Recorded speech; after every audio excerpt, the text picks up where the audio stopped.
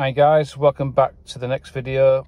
Today, quick review on a very cheap, £16 cheap OBD reader from Lidl.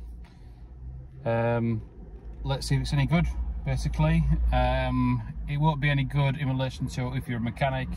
This is basically for the home DIYer. If you've got a service light up and you've serviced your vehicle at home, it'd be good to get rid of that. But like I said, let's give it a go. 16 quid from Lidl. Let's see how we get on. Right then, let's unbox it. So first of all, we've got the instructions, and because I'm a guy, we don't read them. And inside the box is just the tool, I think. So look, please go with me. Yeah, there it is. It's just come out, and that, ladies and gents, is it. That is all you get. Very, very light. Doesn't seem too much in it. It's cabled. It's not wireless. I know I throw the instructions away, but the book's quite thick. It probably just show you a few bits and bobs in here, how to do it, the diagnostics. Let's have a look then. Obviously goes through it in detail. Sorry about the lights, I'm sat in the car. It says here, once the vehicle is running, the OBD2 system is continuously checking the above components. So it tells you what it is in there. PCM, it mentioned about the PCM in the booklet. Goes on to tell you how to use it. It's self-explanatory how to use it, really. But let's have a look. Let's see what it says when we plug it in. For those that don't know, the on the right hand steering car, the OBD port is just underneath there. Let's see if you open the door. It might get a little bit windy, so I do apologise. It's literally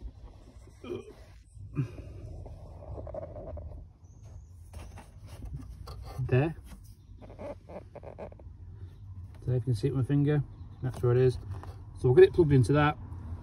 You can only plug in one way, so let's get it plugged in. So plugged in.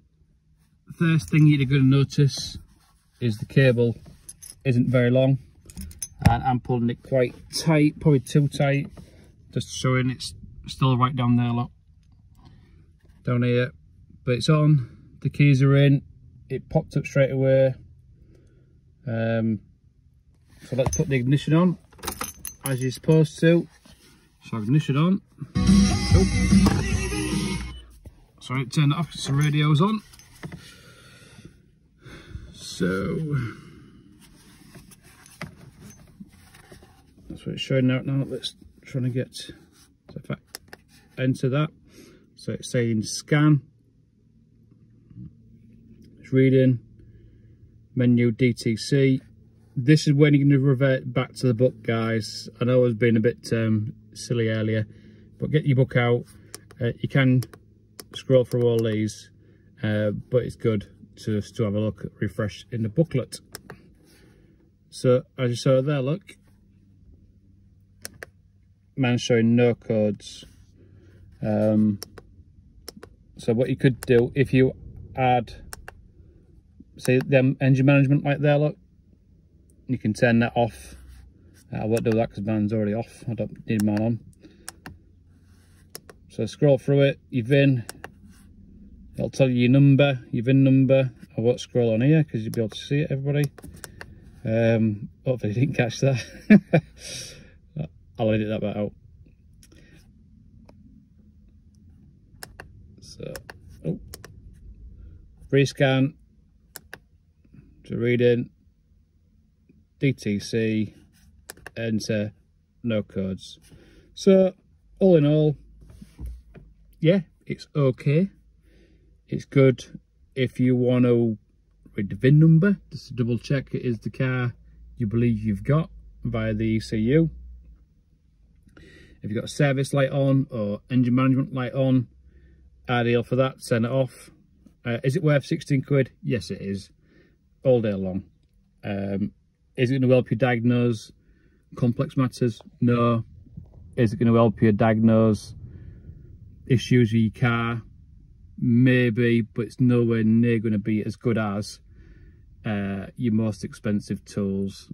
Top of my head, like your snap-on or your very good diagnostics tools for this car. It's a cheap as chips little tool. It's always good to have in your little toolbox. Can you use it on any car? It's not specifically for the Mazda. So if you've got a service light on any of your cars, it'll work on them, and you can just service the car obviously, and get rid of the sign on your dashboard, the warning light on there. So that's it, folks, for this one. Very quick review of that from Lidl. You probably get off Amazon as well. Cheap as chips. Yeah, I'd get one for 16 quid. And you want to service your car, it's really good for that. And if you've got your service light on.